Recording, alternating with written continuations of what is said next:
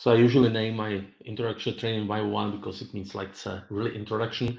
So do not expect anything super deep, but it's, you know, the high level overview. What is PowerShell Core, how it works, what are the main differences compared to traditional shells in Linux. Again, my name is Stepan Bechynsky and I'm a Azure technical trainer at Microsoft. So my main responsibility is to train the companies and Microsoft partner to use Microsoft Azure.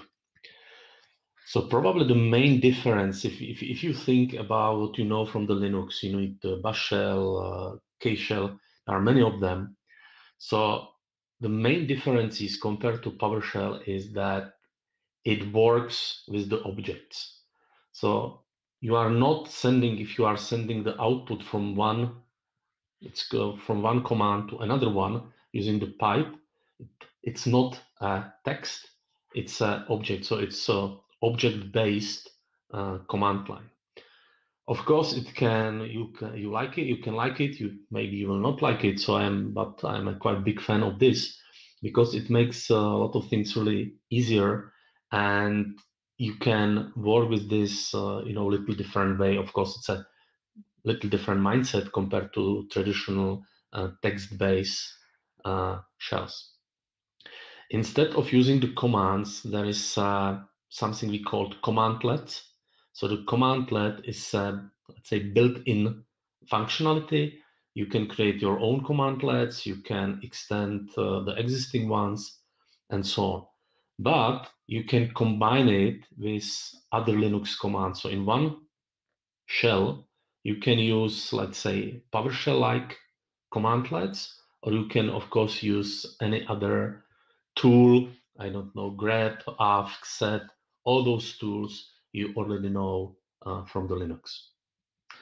If you want to install it, there is a documentation. I will show it to you in a few minutes. So we are supporting many versions. So let's say officially we are supporting many versions of the Linux distributions. Of course, it works with the macOS, it works on ARM, it works on Windows because everything is built on top of .NET Core. And .NET Core is a version of the .NET environment available for almost any operating system. So let's stop my presentation and let's start something interesting. So first of all, as I already told you, if you want to install it, there's a documentation. We are supporting, there's official support for many Linux distributions. And usually the way how to install it is usually to use some packaging system based on the Linux distribution you are using. So to install it, it's usually quite easy. So when I connect to my VM with the Linux, so if you want to go into the PowerShell command prompt, you just need to run it, which is pwsh, and now I'm in a PowerShell command prompt. So of course I can use all Linux-based commands, you know. It works because it's runs on Linux. But of course I can use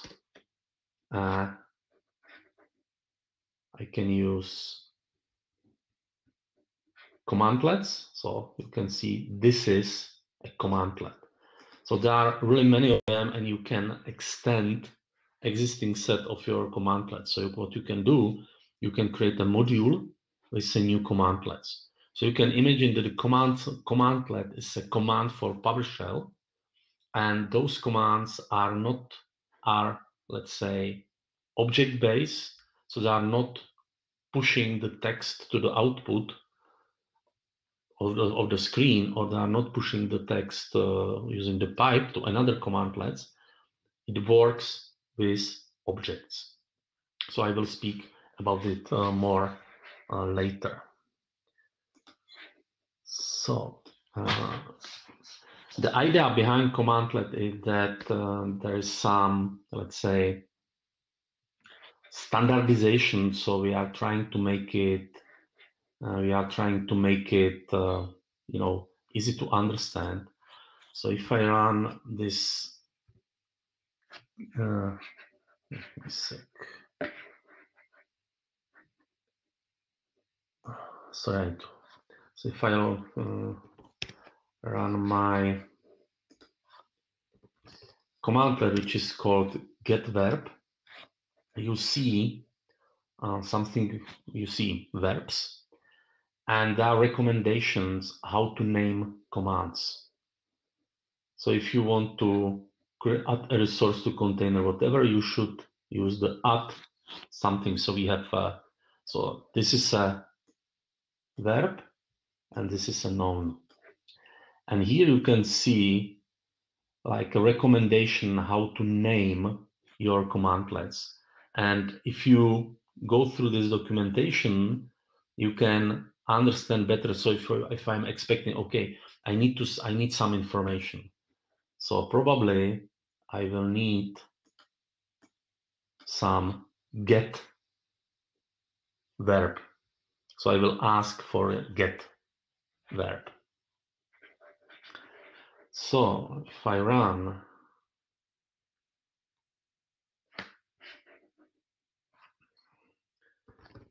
get verb again, and I run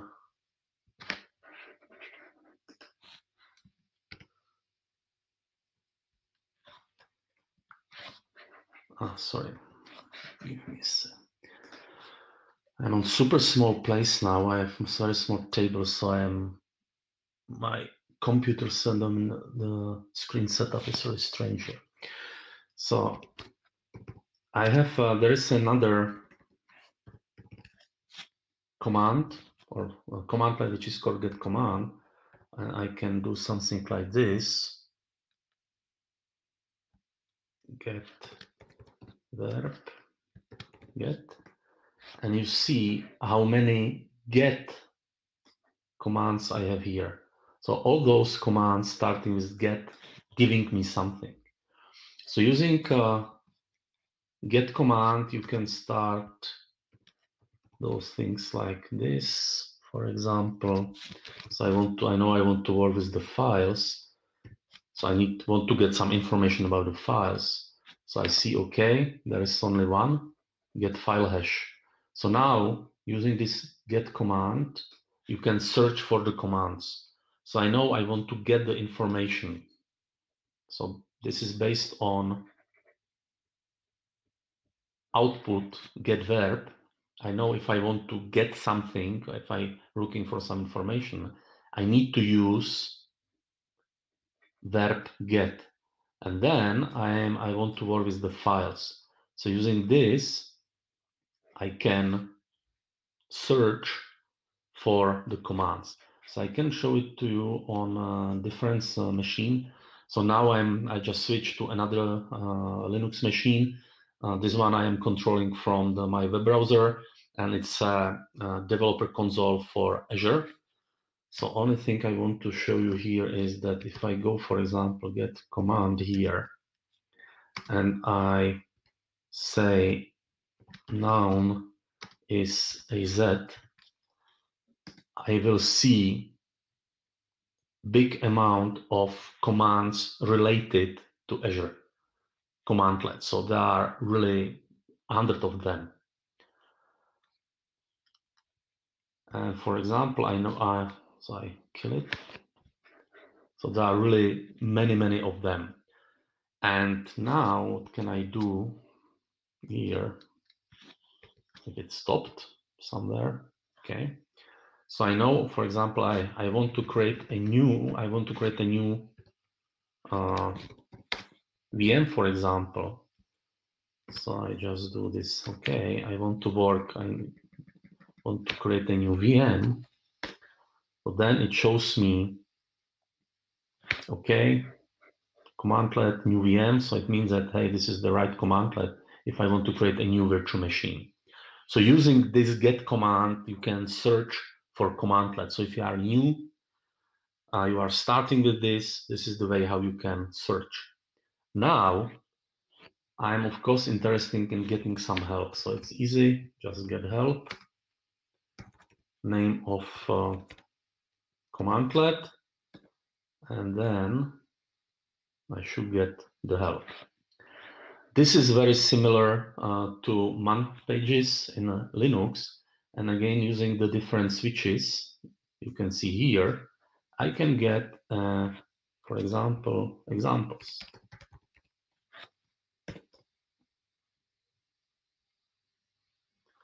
So this is the common examples for using this commandlet. So this is super, this is the easy way how to get the information. This is the easy way how to get information you need. Okay, just scroll down a little. Okay, so I do another example for you. So I will use this command.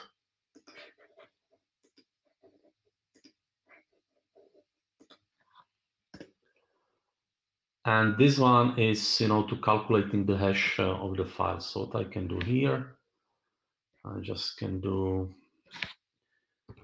get file hash. I read the documentation. So now I can calculate the hash, for example, for this file. And again, as you see, the output here, it's an object. So what can I do? I can do, for example, this one.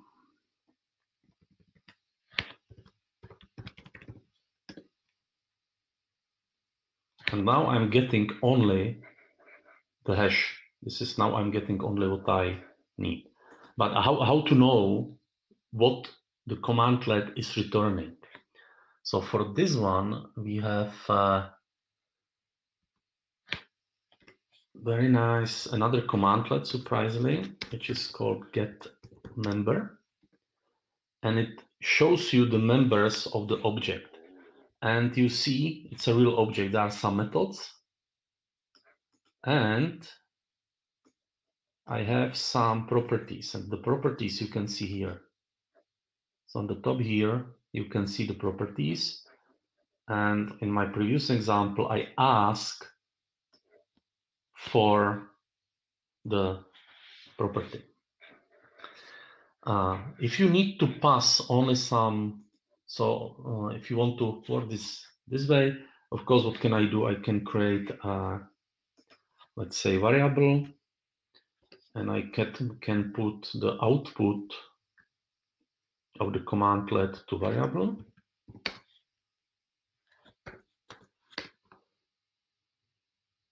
And again, if I use the get member,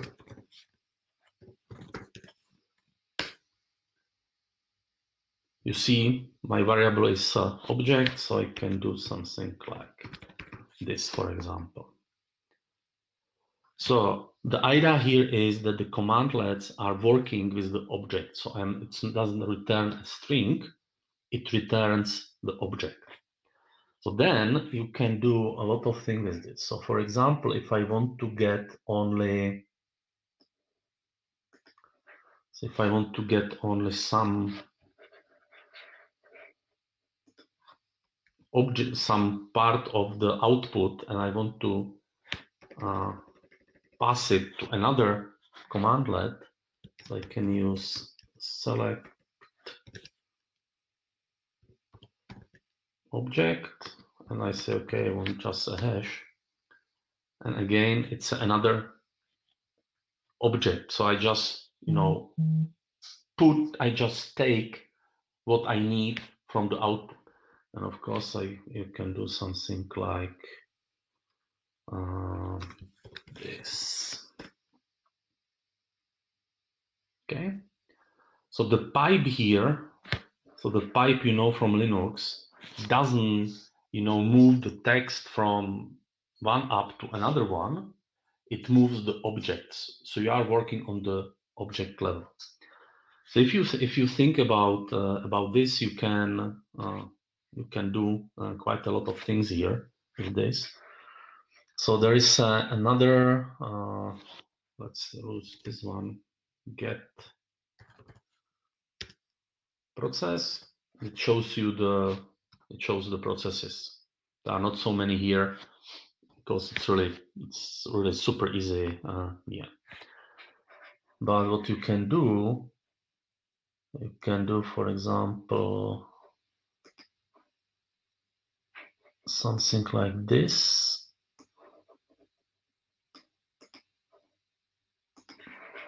So I switch to another VM where we have, let's say, more processes. So I'm looking with the processes. If there is some process starting with P, and you can see there. So you can use for this one where object, then you can use regular expressions to search for some value in the property. So it works with the property name. So if I want to know what properties are available, again, I need to go get process, get member, and you can see all properties I am getting about the processes. Of course, it doesn't show all. So if I run just the get process, you will see it will show me just some selected properties, not all of them, because there are really many of them. But using the select object, for example, commandlet, I can pick up another from the list available here. Okay. So it can be quite complex. So this is more complex one. So again, I list all processes. Then I'm looking only the processes where CPU usage in seconds is greater than 100. Then I sort it, and then I pick up just top 3. So this is the way how it works. So I'm sending the objects from one commandlet to another one, and then I can manipulate with it, just working with the property name of the object. And the object can be really complex. So again, if I scroll up here, you see that the object returned by the get process is very complex. You have a lot of information here. So then you can easily filter it and select what you really need. If you have something quite more complex, you can choose a different formatting. So for example, I can do, I don't know, format list. So it shows me the information in different, shows me the information in different way. So this is the main idea here, that you are working with the object. So you are not pathing the information using the text pipeline. You are using it's a object pipeline here. So this is like a basic information. So of course, if you want to do something more complex, you can. So I switch to some code. So what you see now here, I can make the font a little bigger here. Give me a sec. So I make it a little bigger. So how to work with the variables? So working with the variables is quite easy. You just need to use the $sign and variable name. Of course, the variable is again, it's an object, so you can it's an automatic data type detection. But of course, what you can do, you can tell the data type. You will see it in next example. So if I use, if I take, for example, again, this one, I run it here, and I do, again, the resource group,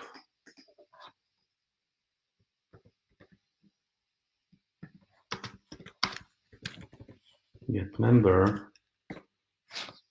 So you see it's a string. So there is an automatic way, it's a automatic type detection. Okay. So the working with if you need to do some loops or if you need to do some if statement and so on, again, it's very probably similar to you. So nothing special. The only thing is that you are not using the greater than sign or equal sign. You are using this LT, GT, EQ, and so on. And if you look at it, and if you are if you are familiar with the Perl, so some concept of the language of the PowerShell are from Perl programming language. So you will see those implicit variables in PowerShell because some ideas how the language is working are similar to Perl. Not sure if you program in the Perl. I was a Perl developer 20 years ago, but it was a lot of fun to develop in Perl, believe me. Here you can see how to create a dictionary. Usually the dictionary you are using usually as a parameter of commandlet. You can see the usage here. So if you want to use it as a parameter, you just need to use @ sign. If you want to access parts of your dictionary, of course, use the $sign here. But if you want to pass it as a parameter, you need to use @ sign. So using the PowerShell, you can write quite complex scripts because the programming language is quite powerful. And what's interesting here is because it's built on .NET, so on the backend of the PowerShell, there is a .NET and .NET Core to be more precise. And so you can call anything from the .NET. So for example, here I have some example. It's a PowerShell, but you can see I am using this new object commandlet, and this is an object from .NET. So I can call and I can use any .NET object inside the PowerShell. Because it's built on top of the PowerShell, so I can use anything what is from PowerShell. From .NET. So using this new object, I can create a new object based on the object from .NET. This is the type conversion. This is the way how you convert it. But if I look for this one in documentation here, so it's a standard .NET class, but I create the instance of this class inside the PowerShell. Another thing you can see the escape sequence is different here. So it's not the backslash. It's opposite apostrophe. No idea how to name it correctly. And you see another thing here, which is this, let's say, warning or recommendation that the echo is an alias. So again, you can create the aliases here. So you don't, instead of writing the full name of the commandlet, you can create the alias.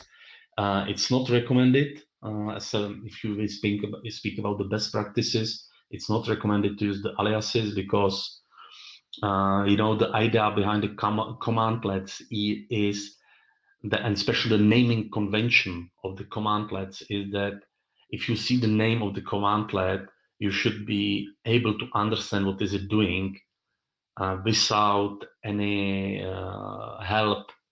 To make, there is a try to make it as easy readable for the humans as possible. So the echo is not recommended one. Instead of, you should use the write output, because the echo is alias for write output commandlet. If I jump back here, because you see the how to work with the strings. So using the strings is again quite simple. Here we go. So you just use the string, then you can use the F format parameter, and again there are some common options you have with formatting strings and so on. The file extension is PS1, so this is the common file extension.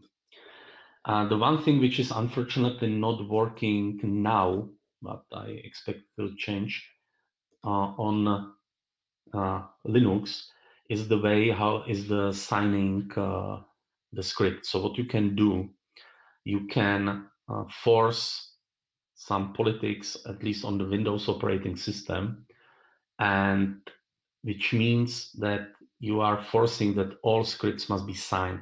So you can sign the script and the signature is on the end of the script. So if someone changes the signature, changes the script, then the signature is not valid, and then the system will not allow to run those scripts which are changed.